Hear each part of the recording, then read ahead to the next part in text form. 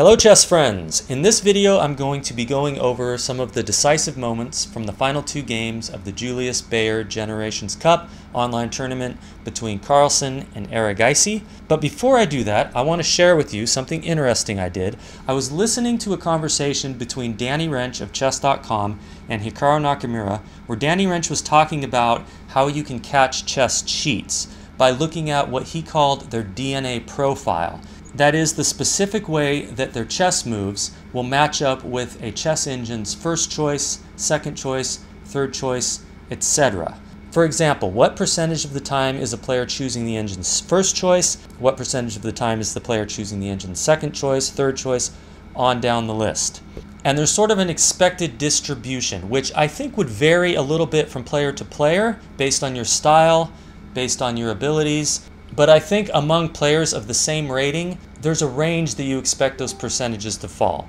Okay, so let me show you what I'm talking about. What I did is in the two games between Carlsen and Erigaisi, I went through each move from each player, and with Stockfish running, I wrote down how many times each player's move lined up with Stockfish's first choice, second choice, third choice, fourth choice, fifth choice, and at the end I tallied it all up and I recorded the percentages. And the result was pretty interesting. You can see that Carlsen is choosing the first choice of Stockfish 62% of the time, as opposed to Erigaisi only 54%. Now the second choice, they're pretty close. Carlsen's a couple percentage points higher on the third choice. All the rest of them are pretty close. So the biggest difference is that first choice selection. And you can see the total here. Carlsen chose one of the engine's top 5 moves 90% of the time, whereas Erigaisi chose the top 5 move only 83% of the time. So next I got a little bit curious to see how my percentages compare to these guys. So I took a couple of my online rapid games and I did the same thing. So you can see on the right hand side here where I've included my percentages. And it's very interesting. The biggest difference, of course, is how often I choose Stockfish's first choice, much lower. But the second, third, fourth, and fifth choice, you can see that that's actually higher.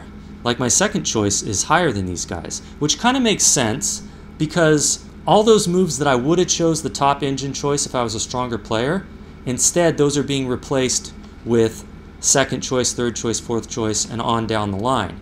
Those percentages are going to be a little higher.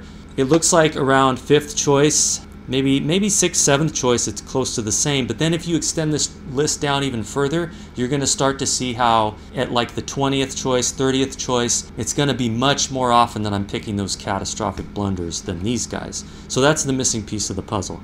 But this got me to thinking that if you were to try to cheat and supplement with a computer engine here and there, it would be very easy to mess this up and throw up a red flag. And this is what Danny Wrench was talking about, where there's a DNA profile and there's an expected way that each of these percentages are going to change.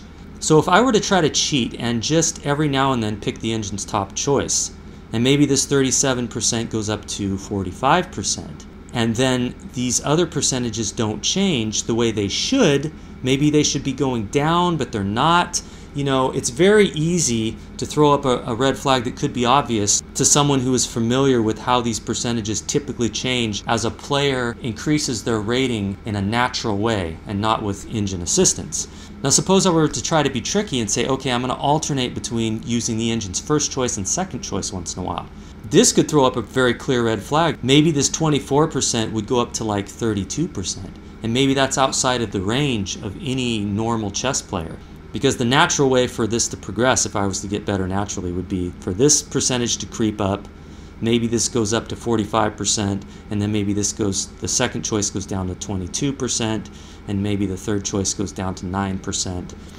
So for a chess cheat to be successful, they would have to be aware of these statistical patterns, and they would have to make sure that their percentages are changing in an expected way. So I thought that was very interesting. Maybe in a later video I'll do another breakdown like this with much more data.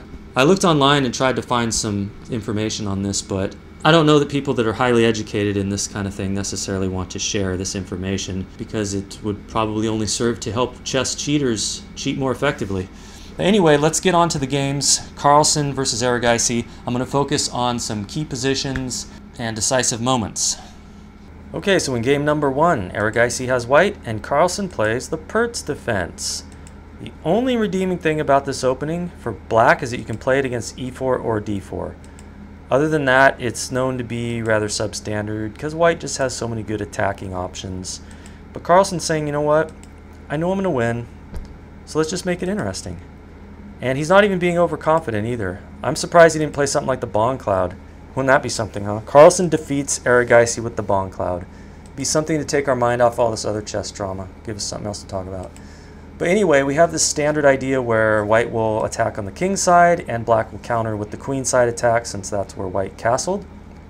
And we got knight b1, and Carlsen continues to push on the queen side. Knight h3 from Erigaisi. You might think, why not knight e2? Well, then there's knight c4, forking the queen and bishop, and if you try to defend the bishop with this, there's like bishop a6, setting up a discovered attack. It's very nasty. So, knight h3 is the best way to develop the knight. And now d5 from Carlsen, which the engine doesn't like at all. It thinks you should play bishop e6 or h5 to try to stop this expansion of the pawns on the king side. But after d5, e5 is played by Erigaisi. That's what the engine likes.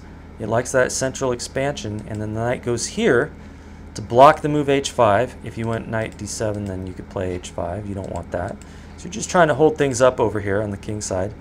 And now we got queen e1 to prevent knight to g3, forking the bishop and rook. Now the engine likes queen to f2 for some reason. I couldn't really figure out what the big difference was. And then I looked at some long variation where the queen is supporting the move f4. So go figure, but this is a fine move. Bishop takes h3. Carlsen does not want g4 followed by that knight jumping to g5. That's just another attacking piece for white. So he's just going to go ahead and eliminate that knight. And now knight g7, because he knows g4 is coming. So you might as well anticipate that move.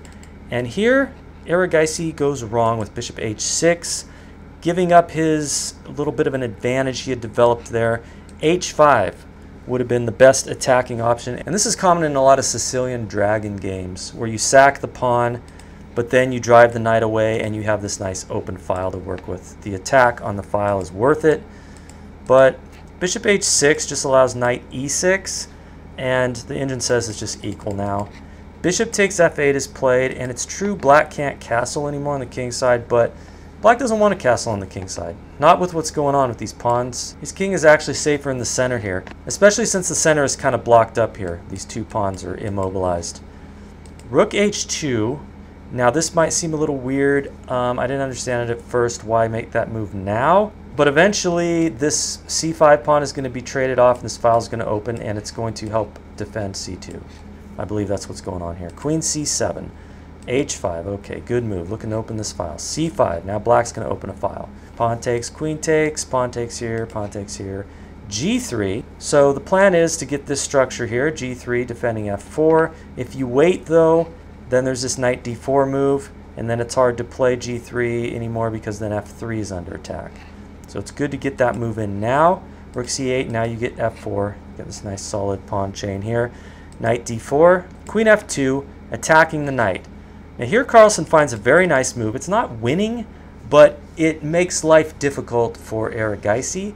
It gives him only one move that doesn't lose at this point. Erigaisi did not find the correct move. See if you can find the correct move. What should white play here? Here the only move that does not lose is knight to c3. Let's look at some other options.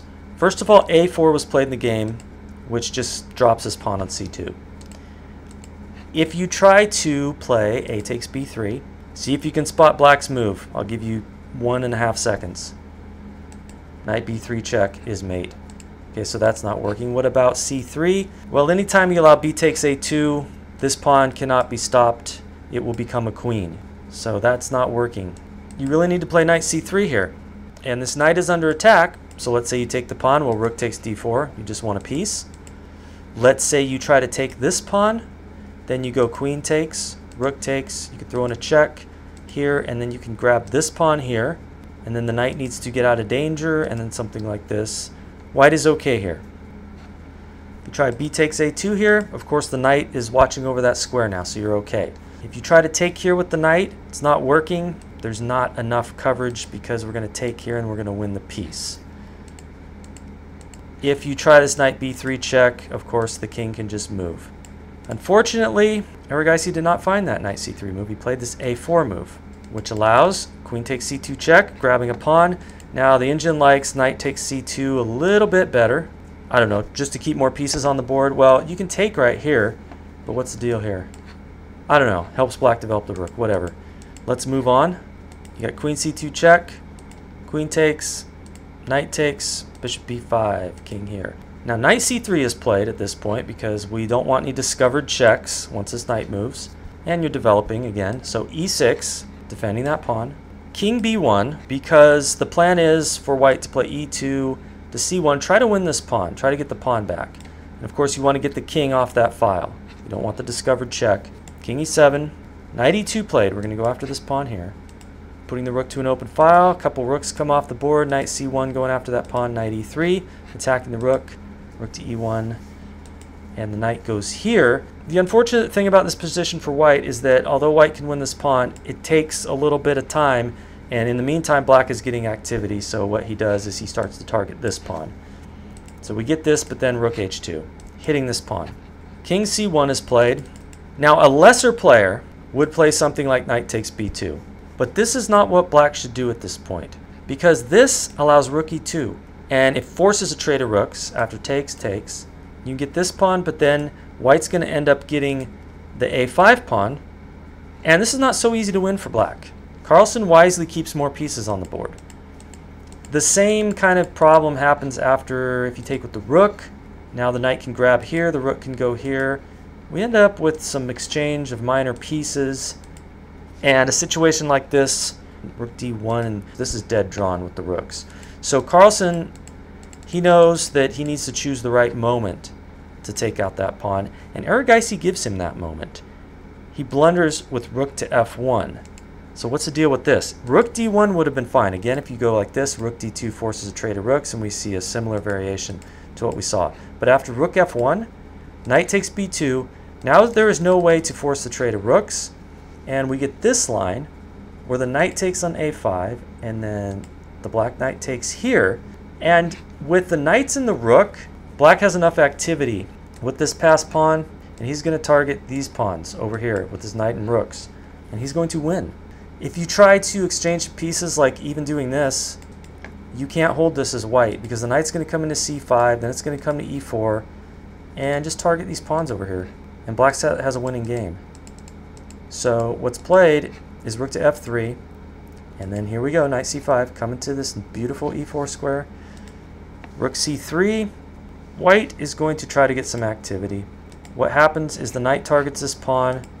Okay, rook b3, okay, getting both the pieces, attacking that pawn.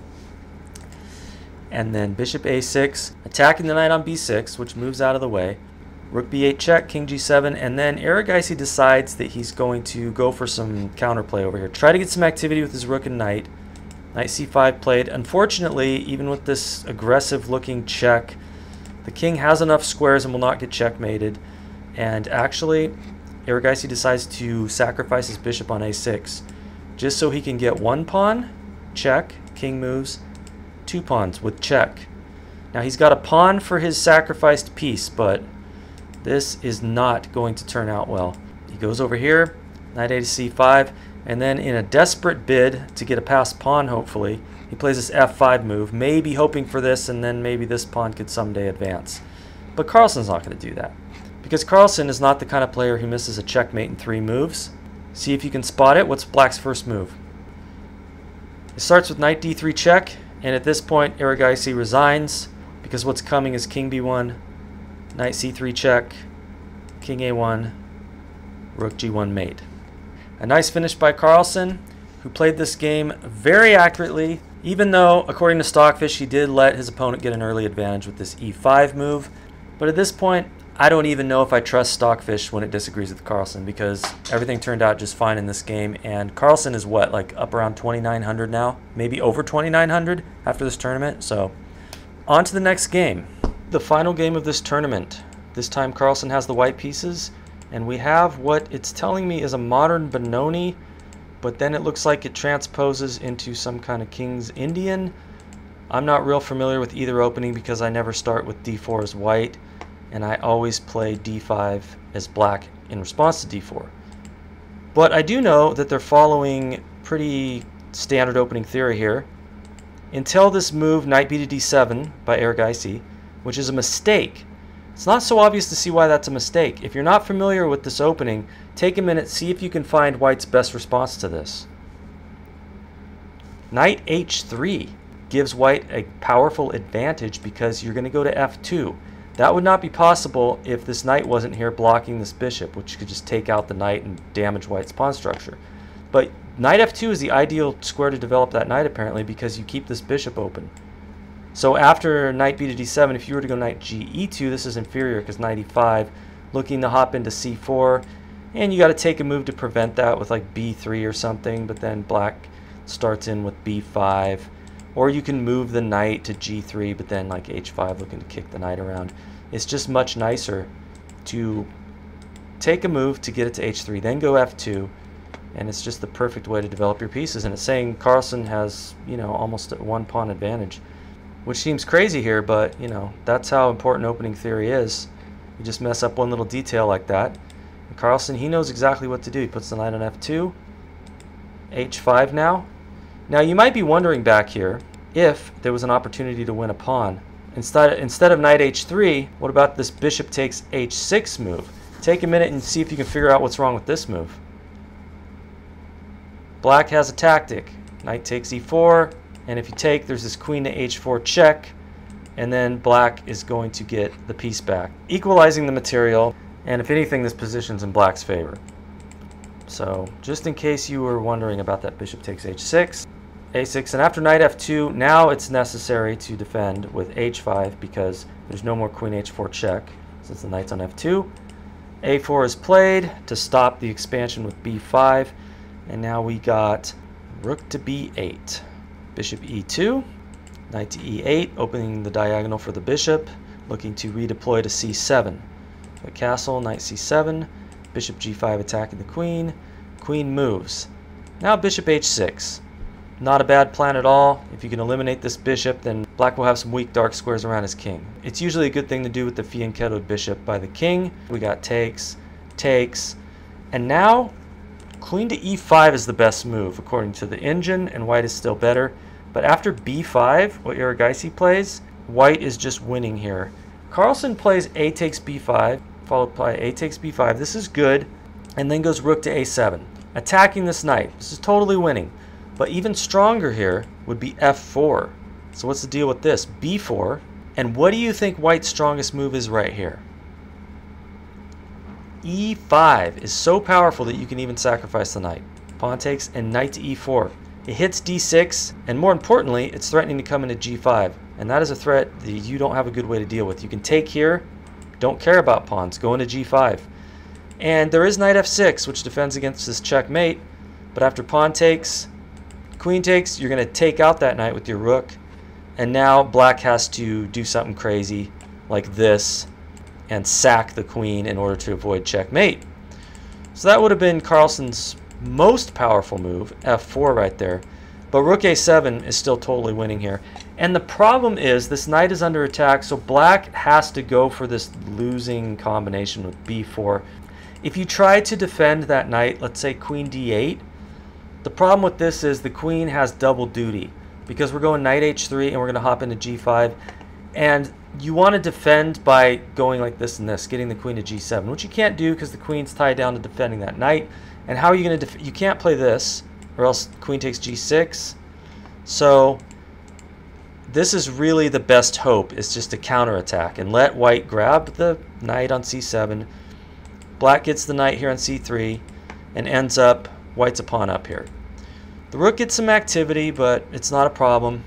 And then Carlsen just proceeds to convert this position, and he's got this active rook, he's got the extra pawn.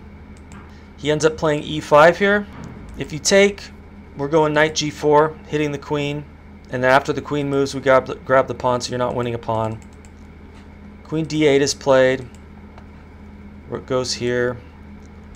And we have f5, just looking to break up the structure around the king. And once the king's weakened, then it's just a matter of mopping up the mess black has created for himself. Or does that even make sense? I don't know. Okay, so I don't know. There's not a whole lot more to talk about. What's interesting, though, is that the material's even, but just because of the weak king, this knight's pinned for the moment. You know, only a player like Magnus can play a position like this with so much confidence. I would be thinking that I'm going to mess something up and let black get away with the draw. But no, Carlsen, he's playing all the right moves. And how does this end here? Okay, so he has a pawn, and the king's very weak. It's getting checked. Then he grabs another pawn, so he ends up with 2 pawns, and then black goes for this crazy sacking the knight, but it doesn't really work because after this check, maybe he's hoping for perpetual. But this right here, this forces a trade of queens, and now it's just over. So such convincing play by Carlsen, just demonstrating that he is just head and shoulders above anyone in the world. It's going to be interesting to see how long it's going to be till anyone gives him some serious challenge. And should they even hold the World Championship since he's not participating? Should they even call it that? Maybe they should call it something else. I feel like they should. But anyway, thanks for watching. Please consider subscribing to the channel. I'll be making a lot more really awesome videos like this one almost every day, if not every day.